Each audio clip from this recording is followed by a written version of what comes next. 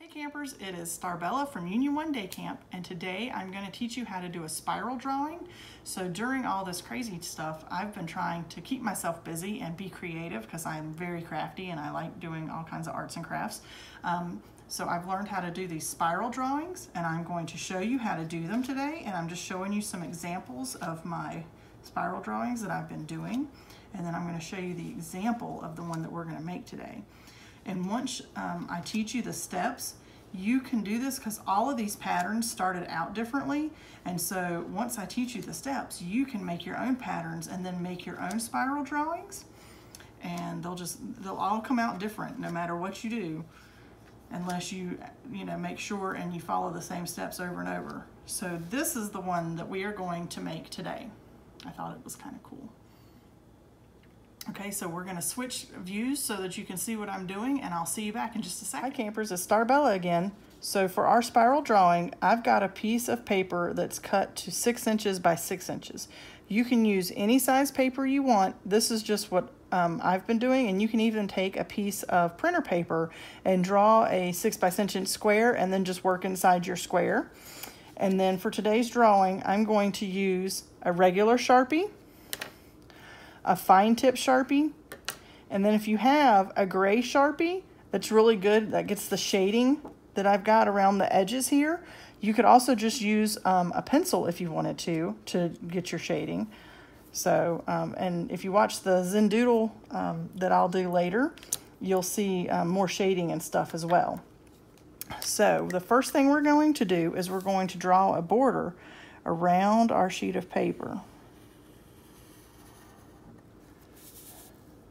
So what we're doing right now, so this is the border, and then we're going to draw what's referred to as the string, and that is your beginning pattern in each of your spiral drawings. So there's my border. So all I did was go, and I didn't use a ruler or anything. It doesn't matter. See, one of my little edges isn't perfect. It's okay. Okay. So then we're going to put the big Sharpie down for a minute, and we're going to get the fine tip Sharpie. If you don't have a fine tip Sharpie, gel pen, any other kind of marker or colored pencil, anything you have that you want to use, you can use. And then we're going to start our spiral drawing, and we're going to go around 8 different times, and we're going to make sure we stay in the same direction. And then from there, we're going to make another string inside that, because we're going to end up with like another box in the middle.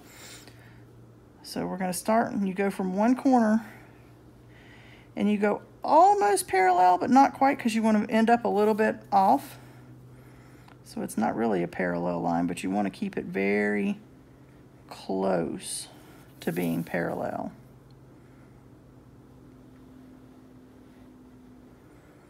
And so once we do a full rotation,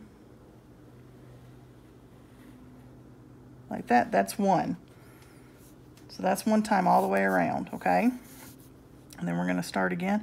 And I like to rotate my paper. It helps me get a straighter line. They don't have to be straight, because as you can see, mine aren't perfect. And I'm not using a ruler or anything like that.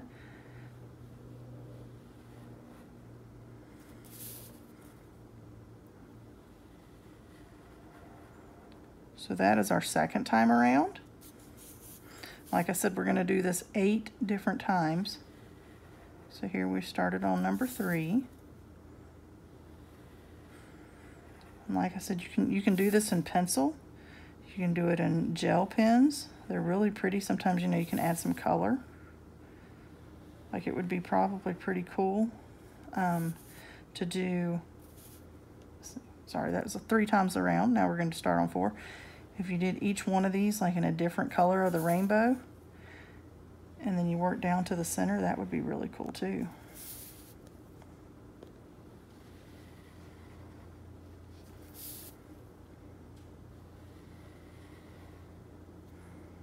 See, my line started going, kind of got a little soft there, so I went back over it.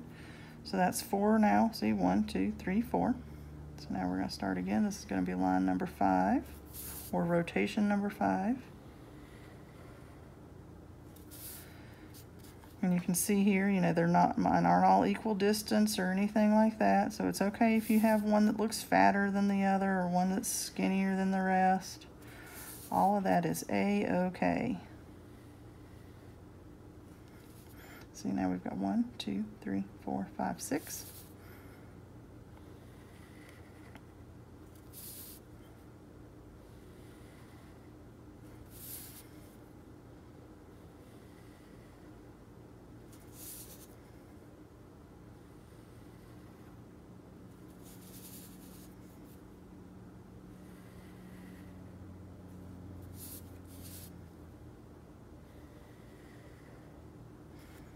One, 2, 3, 4, 5, 6, 7. 1, 2, 3, 4, 5, 6. Okay, so I gotta do my 7th line over here. So 1, 2, 3, 4, 5, 6, 7. Okay. And then 1, 2, 3, 4, 5, 6, 7. Okay, so this is our last time around. This will be number 8. So 2, 3, 4. All right, so now we have 8 lines here, 8 lines here, 8 lines here, and 8 lines here. I'm going to put my little Sharpie back down again, okay? I'm going to connect these 2 points.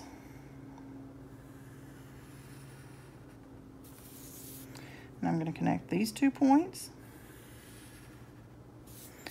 And so, like, I've made like a big X, and then I'm going to make like a star. So I'm going to go from there to there, and there to there, okay? And then I'm going to put the cap back on my big Sharpie again. I'm going to put it down. Then I'm going to go back to my little Sharpie again, and we're going to start and do each one of these triangles, and we're going to spiral, okay? So you're going to start in the center each time, and then go to the left top point. So we're going to go from here to here, and so then we're going to spiral in each of these triangles the same way that we spiraled out of the square to start with on our piece of paper. And you just try and, you got to keep the same direction, so wherever you end from is the point that's the closest. I hope that makes sense. And then you just keep going and going and going until it gets really little. And it's almost like an optical illusion. Okay. So, and again, we're going to start from the center, and we're going to go out to the top left. Because see, this would be our right, this is our left. And we're going to do those same steps again, and we're going to repeat them in all 8 of these triangles.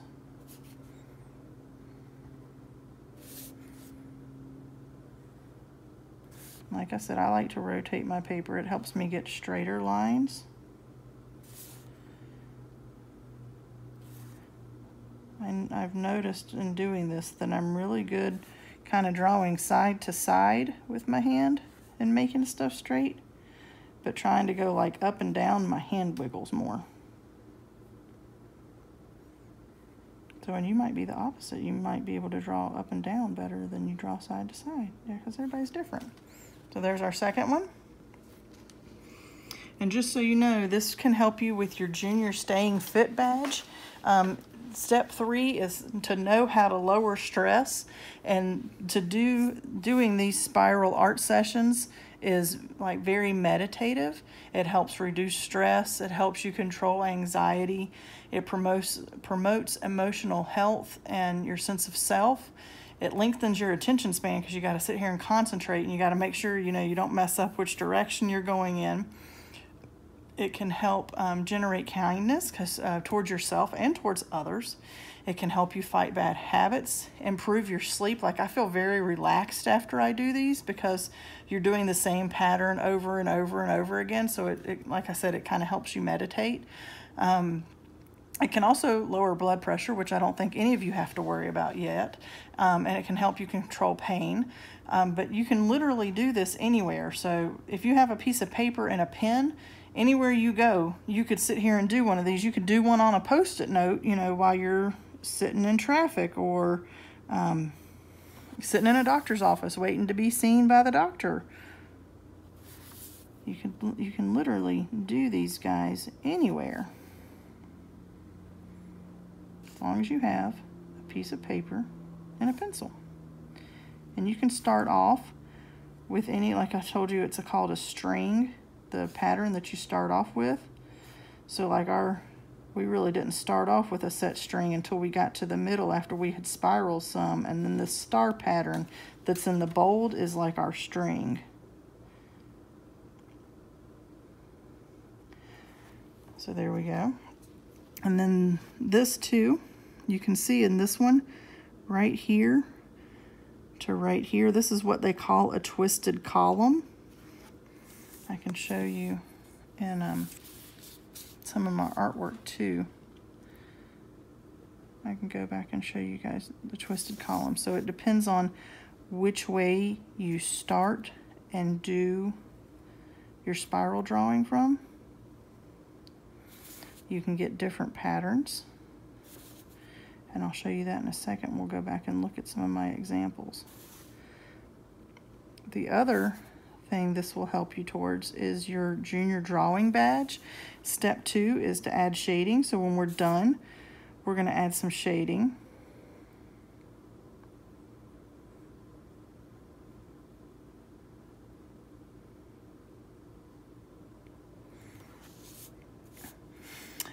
This will also help the cadets.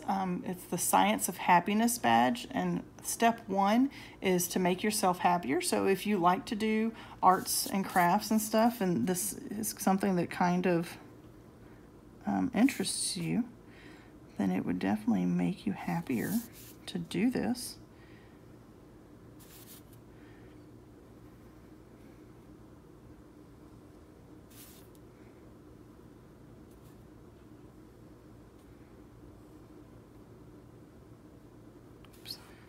I'll show you what we can do to correct that in just a second too. And you'll never know that it was there. So since this one kind of got a little bit fatter on me, what I can do is I can just go back and do like that, and you really can't see that it's there unless you're really looking for it. The other badge that this will help you for, the seniors have a women's health badge, and it's step number 3, and it's focus on techniques to help you stay emotionally healthy. And meditation and doing stuff that makes you feel relaxed and to de-stress and just overall make yourself happier will help with all of that.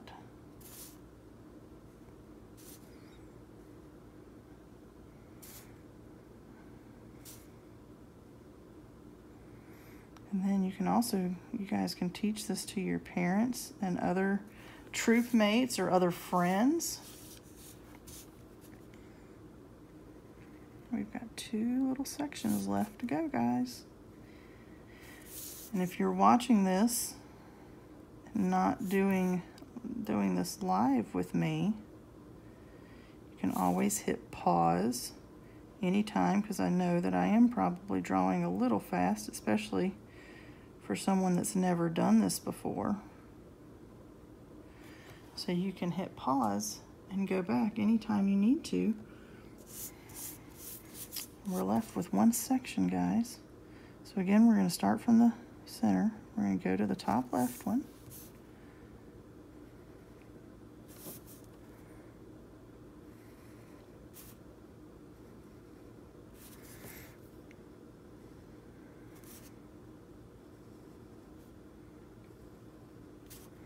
Then I'm going to show you guys where I added the shading.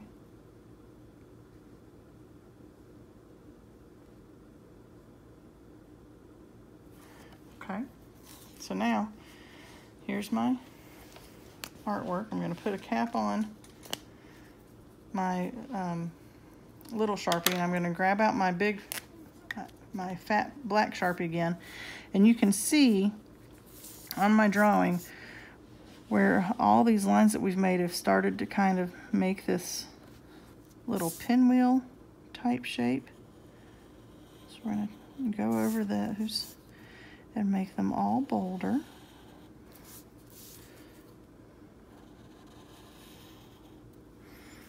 And we're going to take this into this one too, see, all the way into that middle. And we're going to take this one down and in. So down and in, up and out. I think you can start to see my pinwheel some more. Hope I'm being loud enough too for the video.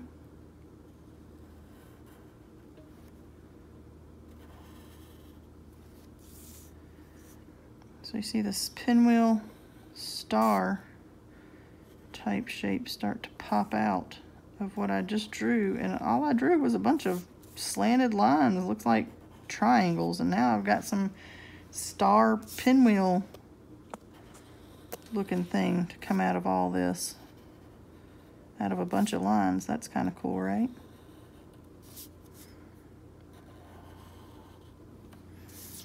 So now you can see kind of pinwheel design. Now I'm going to cap my black Sharpie, and I've got a gray Sharpie, and all I'm going to do is I'm going to go through and I'm going to put a shade line right underneath the black one that I just drew. Make sure none of the white shows through. Okay, I'm just going to do that on the outside of my pinwheel design, and that's really going to make the pinwheel design kind of pop out of the page for you. And you can use this technique to make cards for people.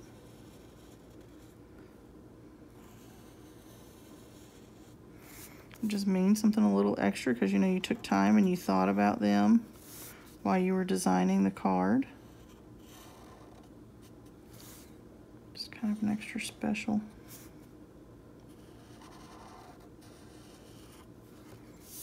Okay.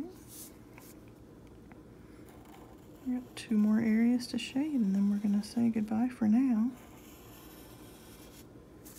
We will catch you the next time. I am going to show you the patterns that I was talking about that you can get from changing the way you do the lines.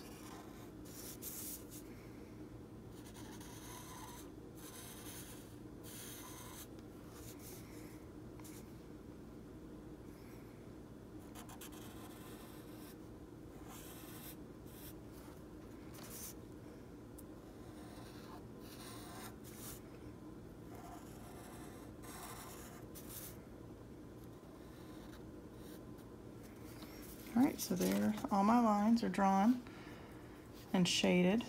So you've got all of that. I'm going to cap my marker, grab my things back out again. So, in this one you can see this design right here is called the twisted column, and you can kind of see it looks like a column and it looks like it's kind of twisting. So that's the twisted column pattern. And then this one, these are the fans. And so when you're at a point, like say, and you can see where my darker lines are right here, are where the string that I started from. And so this right here, we started from this corner and went up and went all the way around that way. And on this one, we started here and went up and went all the way around this way. And then we got this cool fan looking pattern. So depending on which way you start and stuff in each of your little blocks, you're either going to get this twisted column like is outlined right here, or the fan that's outlined right here. So I hope you guys love doing spiral art, and I will see you guys again next time.